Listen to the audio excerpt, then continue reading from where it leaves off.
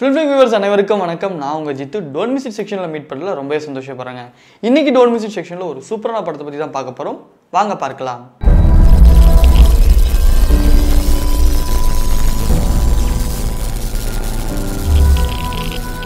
Don't miss it செக்ஷன்ல இன்னைக்கு நாம பார்க்கக்கூடிய படம் தி சைக்கிளிஸ்ட். இந்த படம் பாத்தீங்க அப்படினா ஒரு சைக்கிள் சம்பந்தப்பட்ட ஒரு கதைங்க. சோ அது எப்படி வடிவமைச்சிருக்காங்க அப்படின்றத இன்னைக்கு பார்க்க போறோம். இந்த படத்துல பாத்தீங்கன்னா சொல்றதுக்கு முன்னாடி பொதுவே நமக்கு பாத்தீங்க அப்படினா நிறைய கஷ்டங்கள் இருக்குங்க. ஒரு தேவைகள் இருக்கும். அந்த சமயத்துல பாத்தீங்கன்னா நம்ம நிறைய பேர்கிட்ட கேட்போம், நிறைய கஷ்டப்படுவோம். சோ அது எல்லா மனுஷனுக்கும் இயல்பான ஒரு விஷயம் இல்ல. அப்படி ஒரு நபர் வந்து மாட்டிக்கொள்றாரு.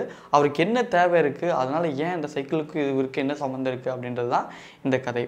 இந்த கதையில பாத்தீங்க அப்படினா நசீம் அப்படினு ஒருத்தர் இருக்காரு. ஓப்பனிங் ஷாட்டே பாத்தீங்க அப்படினா பாதாள கிணறுல வந்து சைக்கிள் ஓட்டுவாங்க இல்லையா? சோ அவருடைய நண்பரை மீட் பண்றதுக்காக நசீமும் அவருடைய பையன் ஜாமியும் போயிருக்காங்க. அங்க இருக்க எல்லா மக்களும் பாத்தீங்கன்னா சந்தோஷமா கைதட்டி என்ஜாய் பண்ணிட்டு இருக்காங்க. ஆனா நசீமோட முகம் மட்டும் ரொம்ப சோகமாவும் மன இறுகியமாவும் இருக்கு. என்னடா இது இப்படி இருக்கே அப்படின்னு சொல்லிட்டு அவர் நண்பர் வந்து பார்க்காத அப்பதான் விஷயத்த சொல்றாரு. இந்த மாதிரி என் மனைவிக்கு வந்து ஒரு உடல் பிரச்சனை, இந்த சாதாரண ஹாஸ்பிட்டலில் சேர்த்தா நல்லா இருக்காதுன்னு சொல்லிட்டு பெரிய ஹாஸ்பிட்டலில் டாக்டர் சொல்லிட்டாங்க. அது மட்டும் இல்லாமல் உயிருக்கு உத்தரவாதம் இல்லை அப்படின்னு சொல்லிட்டு கையெழுத்து வாங்கிட்டாங்கடா. எனக்கு என்ன பண்ணுறதுன்னு தெரில, கையில் காசு இல்லடா, என்னடா பண்ணட்டும் அப்படின்னு சொல்லும்போது இந்தாடா என்கிட்ட இருக்கிறது ஒரு கொஞ்சம் பணம், இதை வச்சு இது பண்ணிக்கணும் அப்படின்னு சொல்கிறாரு. ஆனால் அந்த பணம் பத்தாது, இது விட அதிகமாக தேவைப்படுன்றனால சரி ஏதாவது ஒரு வேலை இருந்தால் சொல்லு அப்படின்னு சொல்லிட்டு வந்துடுறாரு. அந்த சமயத்தில் அவர் நண்பரும் எங்கிட்ட இருக்கிற பணம்லாம் அடிக்கடி நான் கொடுத்து உதவுறேன் அப்படின்னு சொல்லிட்டு வந்தாருங்க. இந்த சமயத்தில் பார்த்தீங்கன்னா கிணறு வெட்டுற ஒரு வேலை இருக்குது. இவர் வந்து ஆப்கான்லேருந்து வந்த ஒரு அகதி. இந்த அகதிக்கு பார்த்தீங்க அப்படின்னா இந்த சாதாரண வேலைகளை தருவாங்க, பெரிய வேலைகள் தரமாட்டாங்க. இந்த மாதிரி கிணறு வெட்டுறது அந்த மாதிரி இருக்குது. ஒரு நாளைக்கு வந்து 50 ரூபா தரும், எல்லாரும் வாங்க அப்படின்னு சொன்னியும் அங்கே இருக்க அகதிகள் பார்த்தீங்கன்னா நிறைய பேர் இருப்பாங்கள்ல, அவங்கள யார் முன்னாடி வராங்களோ அதில் 30 பேர்த்த மட்டும் செலக்ட் பண்ணி இவங்களுக்கு மட்டும்தான் 50 ரூபா தருவேன், இதுக்கப்புறம் வரவங்களுக்கு நான் 30 ரூபா தான் தரேன் அப்படின்னு சொல்லிட்டு அந்த மேனேஜர் சொல்லிடலாம். சரின்னு சொல்லிட்டு அதில் போய் பார்க்குறக்குள்ள அதுலேயும் இவருக்கு வந்து கிடைக்க முடியல, எல்லா அகதிகள் போயிடுறாங்க. ஜாமியும் இவரும் பார்த்தீங்க அப்படின்னா என்ன பண்ணுறதுன்னு தெரியாமல் முடிச்சுட்டு இருக்காங்க. இந்த சமயத்தில் தான் பார்த்தீங்க அப்படின்னா இவருக்கு வந்து ஒரு நண்பர் அறிமுகமாகறாரு. அவர் வந்து பார்த்தீங்க அப்படின்னா நிறைய அந்த சர்க்கஸ் ரேஸ் அந்த மாதிரிலாம் வைக்கிறவர். இவர் வந்து எதனால் அவர் நண்பராகிறார் அப்படின்னா நசீம் வந்து பார்த்தீங்க அப்படின்னா சின்ன வயசில் ஒரு சின்ன விஷயம் பண்ணியிருப்பார். என்ன அப்படின்னா அவர் வந்து சைக்கிள் இடைவிடாமல் பார்த்தீங்கன்னா 3 நாள் ஓட்டி இருந்திருப்பார். இந்த விஷயம் தெரிஞ்சோன்னே இவனை எப்படியாவது யூஸ் பண்ணிக்கலாம் அப்படின்னு பிளான் பண்ணி தான் இவரோட ஃப்ரெண்ட் ஆவார். சரி இவனை யூஸ் பண்ணி ஏதாவது பண்ணிக்கலாம். அதுவும் இல்லாமல் இவரோட ஃபேமிலி சிச்சுவேஷன், இவரோட மனைவி வந்து ரொம்ப ஐசியூவால் இருக்கிறது தெரிஞ்சுட்டு சரி இவனுக்கு உதவுற மாதிரி உதவி நம்ம அதை பயன்படுத்திக்கலாம் அப்படின்னு சொல்லிட்டு ஒரு பிளான் போட்டிருப்பாரு. என்ன ஒரு விஷயம்னா நசீமை வச்சு 3 நாள் வண்டியை ஓட்டணும் அப்படின்னு தான் பிளான். இவர் வந்து 3 நாள் தானே ஓட்டியிருக்காரு. சரி 3 நாள்ன்றது ஒரு 5 நாளாக ஓட்ட வைக்கலாம் அப்படின்னு சொல்லிட்டு இது பண்ணுறாரு. சரி அதே மாதிரி போய் அவர்கிட்டையும் பேசுகிறாரு. சரி நீங்கள் வந்து எவ்வளோ நாள் ஓட்டுவேன் அப்படின்னு. இதுக்கு முன்னாடி நான் 3 நாள் ஓட்டியிருக்கேன், சைக்கிள் இடைய விடாமல் நிப்பாட்டாமல் ஓட்டுவேன் அப்படின்னும்.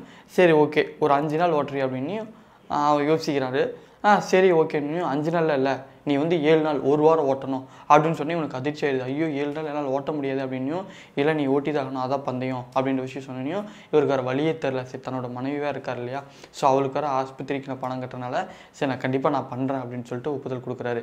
இந்த சமயத்தில் இவர் என்ன பிளான் பண்ணுறாருன்னா போட்டின்றது வெறும் 6 நாள் தான். இந்த 6 நாள் சர்க்கஸ் நடத்துகிற மாதிரி நடத்தி போட்டி வைக்கிற மாதிரி நடத்தி அதில் பணத்தை வந்து நான் அடிச்சுட்டு நம்ம ஓடிடலாம். இவன் 6ஆவது நாள் முடிஞ்சு 7ஆவது நாள் ஓட்டுவான்ல, அப்படியே ஓட்டிகிட்டே இருக்கிட்டு இவனை ஏமாற்றிட்டு போயிடலாம் அப்படின்றத இவரோட பிளான். இது தெரியாமல் பார்த்தீங்கன்னா நசீம் ஒத்துக்கிறாரு. ஒத்துணையும் சைக்கிள் பார்த்தீங்கன்னா ஓட்ட ஆரம்பிச்சுட்டையும் பார்த்தீங்கன்னா இவர் ஆப்கான்லேருந்து வந்த ஒரு அகதி இல்லையா, ஸோ அவருக்கு நிறைய அப்போசிவ் இருக்கும். இவனுங்கடா ஓட்ட போகிறான் 7 நாள், இதெல்லாம் சும்மா ஓட்டிகிட்டு இருக்கான், ஒரு நாள் கூட ஓட்ட மாட்டான், நான் வந்து பந்தயம் கட்டுறேன் அப்படின்னு சொல்லிட்டு ஆளுக்கு ஆள் பந்தயம் கட்டுறாங்க. ஆள் இருக்கிற அகதிகள் மட்டும் இவனுக்கு சப்போர்ட் பண்ணுறாங்க, உன்னால் முடியும் அப்படின்னு சொல்லிட்டு. அவருடைய மகன் இருக்கான்ல ஜாமீன், அவன் வந்து என்ன பண்ணுறான் அப்படின்னா இவருக்கு தேவையான ஃபுட்டு வரும்போதோ ஏதாவது வேணும் அப்படின்னா, ஏன்னா திரவ உணவாக தான் கொடுக்க முடியும் இல்லையா, ஸோ அதை வந்து அந்த டைமில் வந்து கொடுத்துட்டு அப்பாவுக்கு வந்து குளிரும்போது அந்த சொட்டர் எடுத்து போகிறதா இருக்கட்டும், அதில் மாதிரி சின்ன சின்ன விஷயங்கள்லாம் பண்ணிகிட்டு இருக்காங்க. ஒரு நாள் ஓட்டிடுறாரு, அப்படி இப்படின்னு ஓட்டிடுறாரு. ஓகே அப்படி 2ஆவது நாள் ஓட்டுறாரு. 2ஆவது நாள் ஓட்டும்போது பார்த்தீங்கன்னா சில பேருக்கு வந்து அந்த பொறாமையினால இவன் ஒருவேளை ஓட்டிடுவானோ அப்படின்னு சொல்லிட்டு இவனுக்கு வந்து சில விஷயங்களாக பண்ணுறாரு. கீழே வந்து பார்த்தீங்க அப்படின்னா கல்லால் அடிக்கிறதா இருக்கட்டும், ஆணிகள் போடுறதா இருக்கட்டும், இந்த மாதிரி நிறைய விஷயங்கள்லாம் வந்து பண்ணுறாங்க.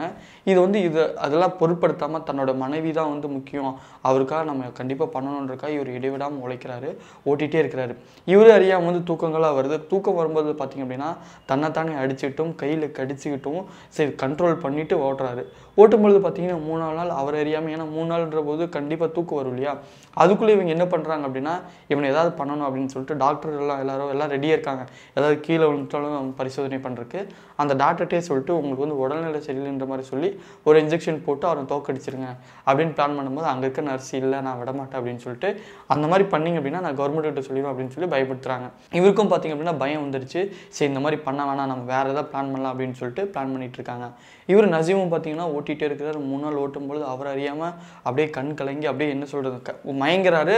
மயங்க நேரத்தில் தன் மனைவியை நினச்சி ஏதாவது பண்ணணும் அப்படின்ற நேரத்தில் பார்த்தீங்க அப்படின்னா இரவு ஆயிடுச்சு. இரவு நேரத்தில் பார்த்தீங்க அப்படின்னா ஓட்டிகிட்டே இருக்கிறாரு. சுத்தமாக முடியல, அப்படியே விழுந்துறாரு.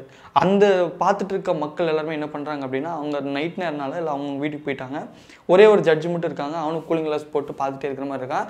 ஆனால் உண்மையுமே அவன் பார்க்கவே இல்லை, அவன் தூங்கிடுறான் அவனை அறியாமல். சரி இந்த நேரத்தில் டக்குன்னு ஏதோ பண்ணணும்னு சொல்லிட்டு அவருடைய நசீம் இருக்கலையே அவரோட நண்பரை போயிட்டு டக்குன்னு அந்த கேரக்டரில் மாறி அந்த ஜர்க்கின் மாட்டி இவர் ஒரு நைட் ஃபுல்லாக ஓட்டுறாரு. அந்த சமயத்தில் மக்கள் யாரும் இல்லாதலாம் அந்த டைமை வந்து அவர் யூட்டிலைஸ் பண்ணிக்கிறாரு.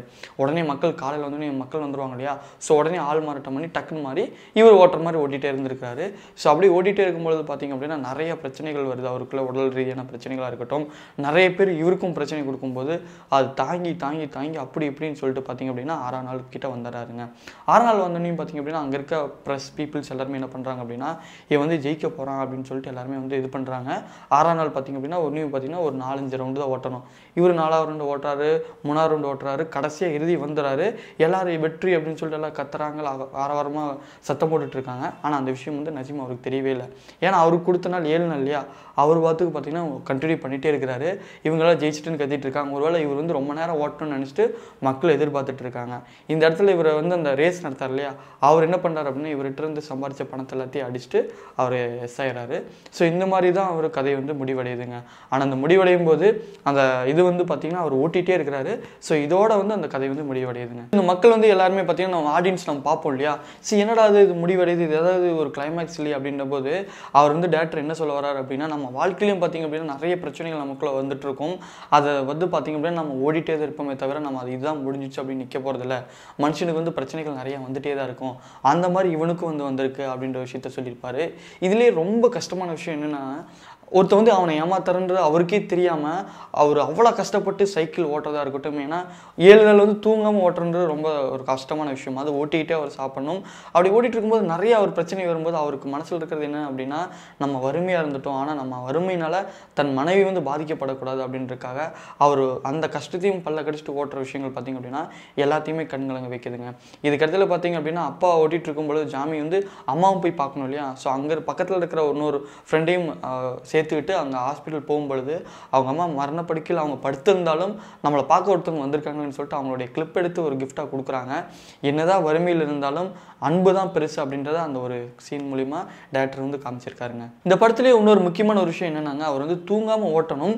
அவருக்கு வந்து தூக்கம் வரும்பொழுது அவரே அடிச்சுக்கிறத தாண்டி அவருடைய பையன் ஜாமி இருக்கான் இல்லையா, அவனும் வந்து என்ன பண்ணுறான் அப்படின்னா அப்பா தூங்கக்கூடாது, அப்பா ஜெயிக்கணுன்றக்காக வந்து சில இடங்களில் வந்து அடிக்கிறான்.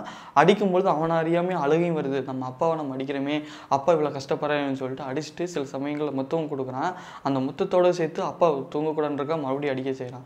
இந்த இடம் பார்த்திங்க அப்படின்னா நம்ம படம் பார்க்குறவங்க எல்லாத்துக்குமே ஒரு அன்பை வந்து அப்படி வெளிப்படுத்தும், எல்லாத்தையும் தாண்டி கண்ணீரையும் நம்ம வெளியே வர வைக்கிங்க.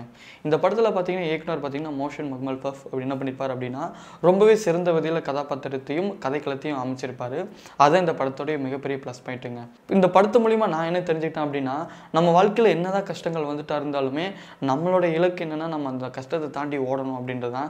கஷ்டம் வந்துருச்சேன்னு சொல்லிட்டு நம்ம இருக்காமல் ஸோ நம்ம வாழ்க்கையில் வந்து நம்ம அடுத்த விஷயத்தை நம்ம பார்த்துட்டு போகணும் அப்படின்றதான்.